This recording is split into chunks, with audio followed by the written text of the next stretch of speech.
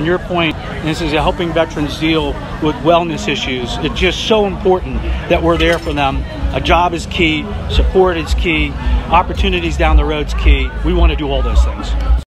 Mind your business. Mind your business. Mind your business. Mind your business. For the people who are learning to mind their business. We thought this just was natural, and our teammates in Atlanta told us about it.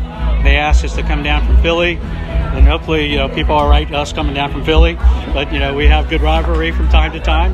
But we're here for a common bond, just helping this community keep doing a good job. They stand up for us, and so we're standing up for them, and any way that we can. So we're glad to be here. We're changing the center, doing a lot of refurb work.